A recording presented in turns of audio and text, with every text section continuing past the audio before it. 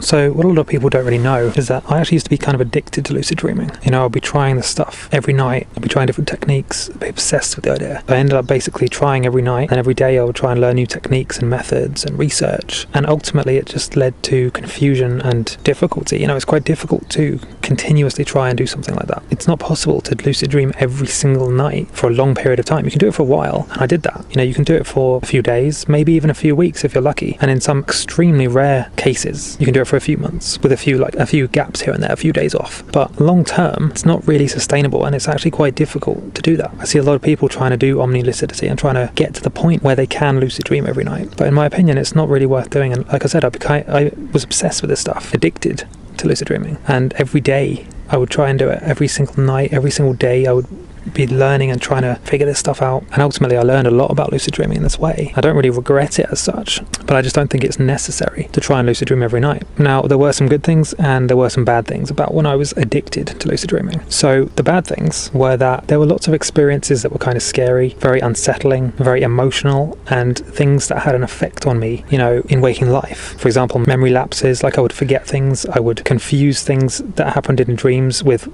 things that happened in waking life, specifically lucid dreams. So I would have a lucid dream about doing something, and when you can lucid dream easily, you know, when you can do it very easily and quickly, what tends to happen is you get lazy, so you just do it. You end up lucid dreaming about just random stuff that doesn't really need to be done. You know, just dreaming about having conversations, walking through town, mundane stuff. And then so what happened, obviously, is because this stuff was so similar to waking life, situations that, and you know, I was traveling a lot of the time, so I would dream about the places I was traveling to. You end up confusing lucid dream memories with real life memories, and especially conversations, things where you are so sure that you've had this conversation, but it was just a dream. So that's one danger.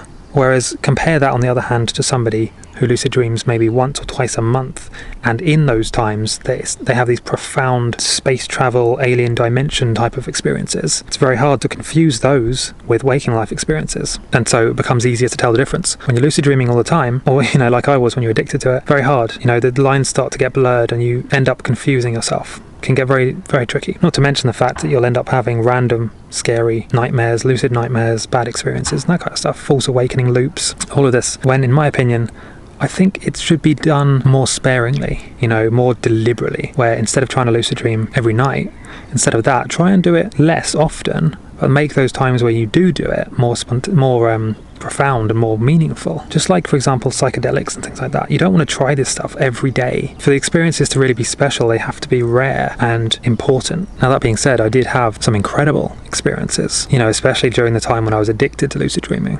Really incredible experiences, but I don't think you should try and do it every night. So I think balance is absolutely key. You need to be balanced, and the times when you do lucid dream need to be special. You need to try at least to do something meaningful, and not just randomly walk around sleeping with people or flying. I mean, that stuff is exciting, don't get me wrong, but it's not as far as you can go with lucid dreaming. And to be honest, yeah, when I was kind of addicted to lucid dreaming, it did take some of the specialness out of it. It's more special when it's more rare, and each experience is more meaningful because it's less common. The more common something becomes, the more you get used to it, and it becomes less special. So yeah, you can have too much of a good thing in this case. And another thing about, you know, being addicted to lucid dreaming is that what tends to happen is when you become obsessed with something, you really want it to work. And so with lucid dreaming, for example, you become obsessed with the idea of trying to make it work.